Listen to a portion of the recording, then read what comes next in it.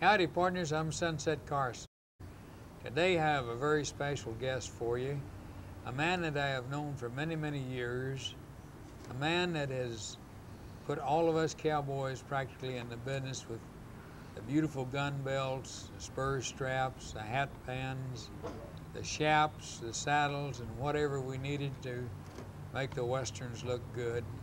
Mr. Bob Brown. How you doing, Bob? Just fine, Sunset. Glad to be with you, kid. Partner, I'm glad for you to be here. It's really swell to have the opportunity to have you here, Bob. I notice you have a... Recognize this, Sunset? This man brought this from Argentina after he won it down at Argentina, the greatest cowboy of the year. All-around cowboy of the year. I think that was 1941. And he brought this to me, and I've kept it over 40 years. This is a Maguey cactus rope, and he thought it was lost, but he forgot he gave it to me, and I don't lose anything. Anyway, I thought you'd like to see that. Yeah, that rope was on the saddle, Bob, that I won there. And we got so many things to talk about. What do you want to talk about? Do you want to talk about the old train robber, Al Jennings? Yeah, let's talk about Al Jennings.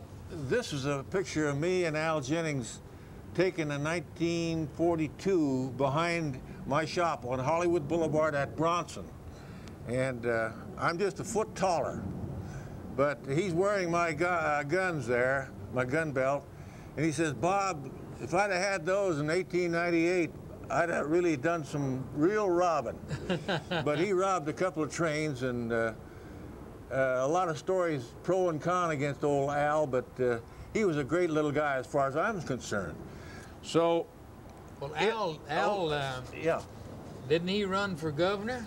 He ran for the governor of Oklahoma and missed it by 200 votes. Missed by 200 votes. Can you imagine that? He was quite a guy. He was a great guy. He was in a little of everything. Yeah. He was a train robber, horse thief, cattle rustler, just about anything. And then he turned over a new leaf after he got out of jail. He went to Ohio State Penn for 15 years, and while he was in there, he was a partner of Sidney Porter, who later became O. Henry. The story of the stories of O. Henry, that was Sidney Porter. And Al and Sidney Porter were buddies. They were censoring the mails. Every time the mail would come in, they had to read it and check out certain things that wasn't too kosher.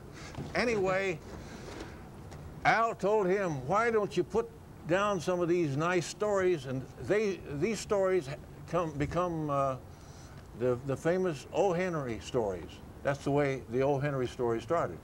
But I knew Al for the last 30 years of his life, and I was one of his pallbearers. And by the way, here's a Wells Fargo sack that he gave me full of 45 caliber automatics. I wonder if we get one of you boys to pick up this photograph just over here take it and kind of put it out of the way. way. Lay it down over there. Anyway, this is a Wells Fargo sack full of money that he lifted in 1890 in Muskogee, Oklahoma. He took this off a stagecoach. So I've kept it in pretty good shape all these years. 1890. Can you imagine that? We've taken a lot of them old Cherokees, robbed a lot of those off the stagecoaches that I've been on. Just happened to have Al's boots that he wore when he robbed the train. And he gave me these over 40 years ago. Over 40 years ago. Yeah, he used to be in my shop. He liked to come in and shoot the breeze with me and talk leather and whatnot, and how he held up trains and whatnot. Well, that is fantastic, Bob. Al Jennings boots. We've covered old Al pretty good, so... No, there's one more story okay. I'd heard on Al that I would like to tell the people about. When he robbed a train there was a judge on the train, and the judge, he didn't have no money on him, so he took his watch. Oh, it was a big shot lawyer. Oh, a lawyer? Yeah, he became a first-class lawyer in L.A. County years later. And Al said, hi, Bill. W.I. Gilbert was his name, famous W.I. Gilbert. And Al, he knew Al by his red hair out behind his red bandana, and Al knew him. In fact, Al knew all of them because there was a bunch of preachers on board. Anyway,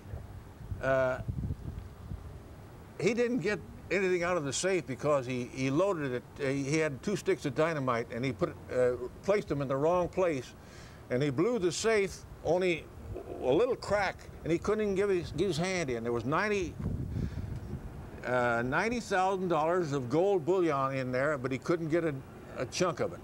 So he left that, and he thought, well, we got to get something out of this job to take care of the boys. So he ran them out and lined them along the engine. I've carved one of these pictures, just like the one you've seen here, the train robber of Al Jennings in Chickasha siding.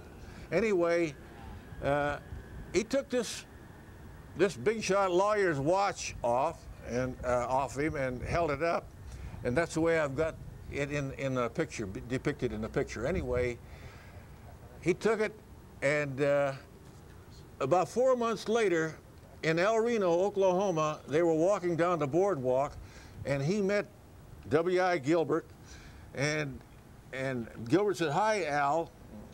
Al says, "Hi, Bill," and that was it. And Al says, "I got something for you, Bill," and he gave him his watch back. Then later on, Bill Gilbert came out to California and was a big shot lawyer in L.A. County, and tried many of the famous cases out here. And his boy happened to be law-minded and took up to follow his dad's footsteps. Anyway, W.I. Gilbert Jr. And when I was a deputy sheriff, I'm a retired sheriff now, in L.A. County, I used to meet W.I. Jr. in the halls. He used to try his cases in my court. Anyway, he came in and he found out that I knew Al, and he says, "My God, Bob, we got a lot in common. My dad told me about Al. Now you know all the movements because you got it all from the man." Anyway, he says, "I got something home that my dad gave me, and I want you to have it." And it happened to be that gold watch. But before he got it to me, his house was burglarized and somebody got the watch, and I didn't get it. But that would have been something from old Al. That would have been a souvenir. But anyway, I thought that was quite a thing. Is that what you wanted to mention about? Yeah, I thought that was quite a story. You got... Well, I knew I was going to come down here today, so I've been working about a week on a pair of holsters I made, just like I did 45 years ago for Hopalong Cassidy. And this is an outfit just like Hoppy's. So I just made it for myself. That's beautiful. And I'm the only one that knows this pattern. I've had it for 40 years. So I just thought I'd bring it down and show you. And the hat band that you have on. Oh, yes. Gary Cooper gave it to you, didn't he? Yeah, I made all the leather saddles and all of his Western gear for the Westerner. 1940 film with, what was the old bartender? Oh, Judge Bean. It was the story of Judge Bean west of the Pecos, the law west of the Pecos. Anyway, I made this hat band for Gary Cooper, and these little diamonds made out of silver were all around his the cantle and the fenders on his saddles. And he didn't give me the saddle, but he says, "Bob, put this in your museum." So that was 40 years ago. This is an outfit I made him, and he gave it back to me. That's really great, Bob. Here's a bunch of holsters that I've got the original patterns for Buck Jones, Rex Allen. I was the first leather man he ever had any work done, and I got him started out at Republic. I made a pair of Charles Chaps for Tom Mix. This is the pattern for Tom Mix. And John Wayne's picture, Red River, I made Montgomery's low-hung holsters for him. This is just the paper pattern. This is the only way I could present it to you, by gluing it on a card. But I thought you'd like to see some of these old-timers. This is Gene Bisclew's that I was one of his sheriffs. This is his saddle that I built in 1936, and he used to lead his sheriff's posse with this, and he was very proud. This is another saddle I built. Then, oh, by the way, here is the actual paper pattern I designed for John Wayne's boots in Red River. Wristbands. I made Gilbert Rowland's wristbands. He had a broken bone that he wanted to hide, so I made a nice carved wristband with 3 silver buckle sets. In all the old movies that our friend Bob was here a little while ago and talked to you,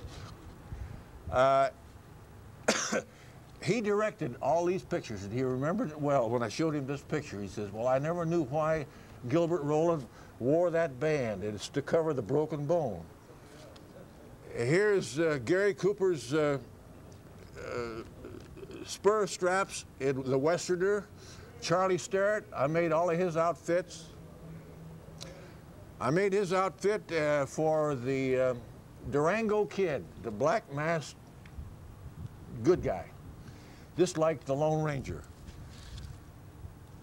By the way, you've seen the pattern here, and here's the actual finished boots. John Wayne's, and he waded through the Red River and got them all messed up after all of my beautiful work. I was a great friend to Carbine Williams. After he got out of the pen, he was an ex-con too, just like some of my greatest friends were ex-cons, seems like. Anyway, Carbine Williams was the inventor of the carbine for the United States government, and he spent time in Caledonia, the federal prison in North Carolina, and he got 30 years.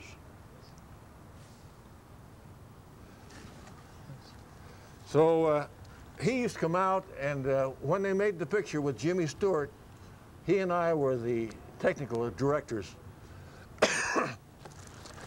Now, Sunset, what would you like to hear about? Is there anybody on the sheet that you'd like to see or talk about? Man, you've made gun belts for This is a list of many, many cowboys that I made all their Western gear for. This is kind of the list you made the gun belts for. There's Gene Autry, Richard Arlen, Rex Allen Sr., Sunset Carson. Who's that? Hopalong Cassidy, Bob Ray and Lassie, the Range Busters, Albert Decker, Rory Calhoun, Crash Corrigan, Montgomery Cliff, Charles Sterrett, Wild Bill Elliott, Tommy Farrell, Monty Hale, William S. Hart, Raymond Hatton, Buck Jones, Alan Rocky Lane, Lash Larue, Bob Livingston, Ray Taylor, Gregory Peck, and Tex Williams. Man, and John Wayne, of course. That is quite a collection you got there, Bob. Yeah, talking about Tex Williams, I brought his pattern here because it's a little different. That's his pattern. It was a cross belt deal. But there's these original patterns after 40 years. I collect and save everything. My goodness, Bob. It seems like our tape's just about to run out on us.